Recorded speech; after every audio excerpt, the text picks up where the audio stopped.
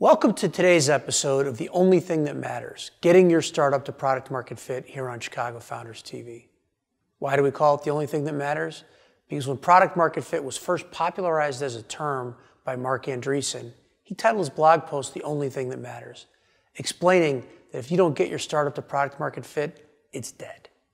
We bring you clips from our Founder Stories interviews with Hall of Fame level entrepreneurs, providing the insights and expertise that allowed them to achieve product market fit, so you can too. Today's episode features Andrew Sieja, the founder of kCura. They're the leader in electronic discovery.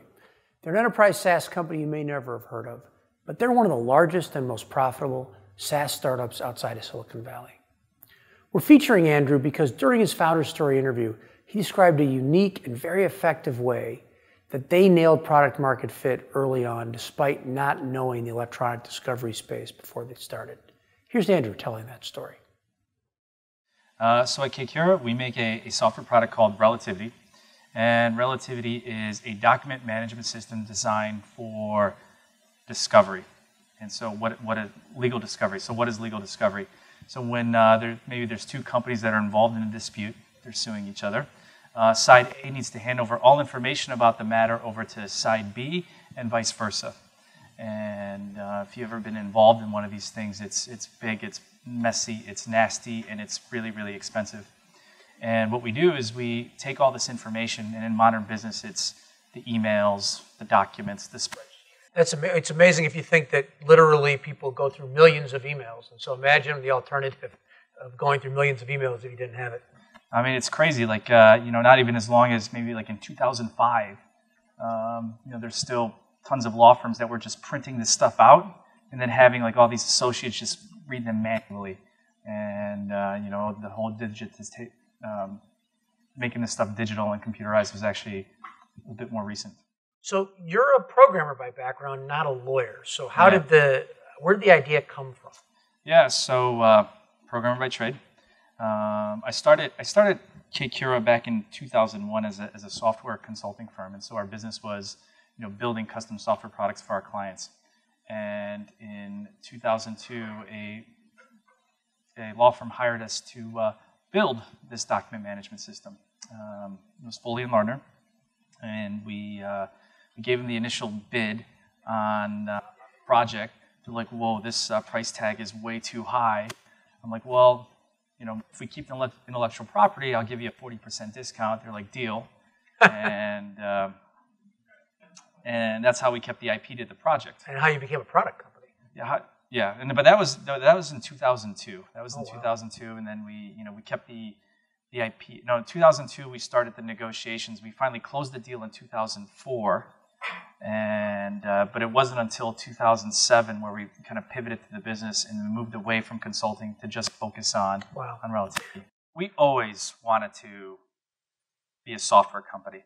And even when we first started kCura, we had this tool called the kStore Explorer, which was like a development platform for the web storage system. Mm-hmm.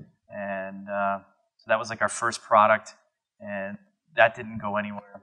And over time, we would do all these other projects, and we would productize them. We had like a collaborative extranet for a law firm.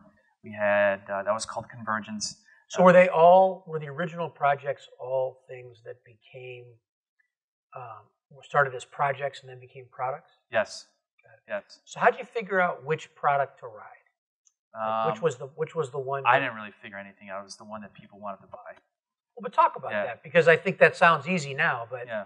When you're looking at it, figuring it out, there's lots of ways you can go. A lot of them lead to dead ends. Yeah, I think it's just part of the hustle and building a business. So we had these three different products, and over time, like our consulting practice shifted to just focus specifically on building solutions for these large law firms. Mm-hmm.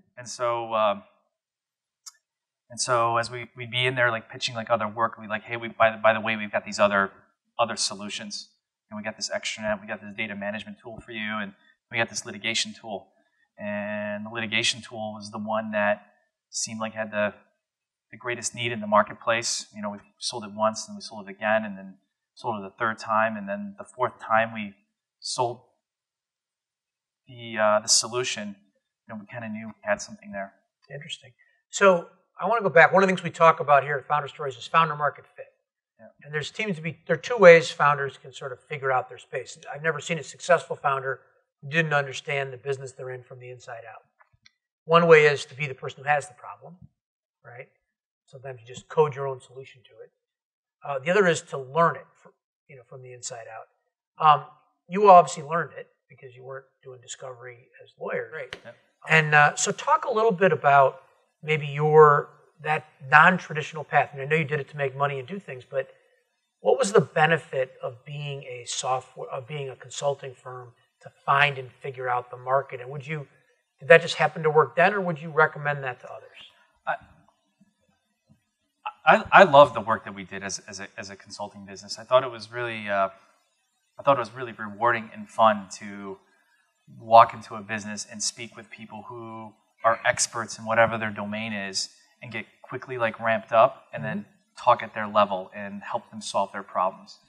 And I thought that was really cool. And I think the kind of the advantage in going into a problem space completely green is that you don't have any preconceived notions.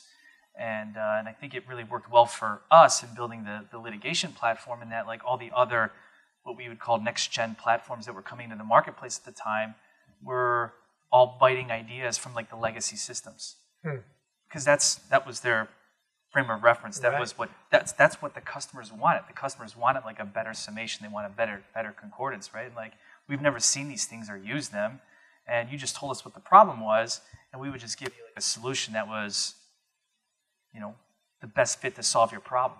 You need to make sure that your customers ultimately bought into your solution, and they are going to be committed to give you the feedback and work with you, and more importantly, be patient with you as you work out the kinks, because you're not going to get it right, and there's probably going to be a ton of bugs, and so you need people to have that vested interest in ensuring that you're successful, and one of the ways in kind of guaranteeing that is exchange some money. And I think another area where we got really lucky is that we figured out a business model that really worked, and we didn't really get that licked until the end of 2007, and we decided that one of the best ways that we can take the product to market was to partner with these litigation consulting firms. So there's all these consulting firms that help a company through a large litigation project, and we could effectively partner with them, and they'll buy our software and they'll deploy it in their data center, and they'll charge a huge markup for it, and they'll make tons of money, and we'll go to market with them. But we didn't necessarily do a rev share, right? We basically made it where they have to do a 3-year commitment by 100 users. They cut us a check, and at the time it was $70,000, and it was enough skin in the game where they were really committed to the technology. And so then the consulting firm would work really hard to make sure that the technology worked, and the ultimate end user would have a good experience. And then when the end user would have a good experience, they would then, and law firms are effectively a federation of sole proprietorships, right? And so if partner A had a good experience with the product, she might tell the partner down the hallway, and then when she had a new project, then she would request Relativity as well.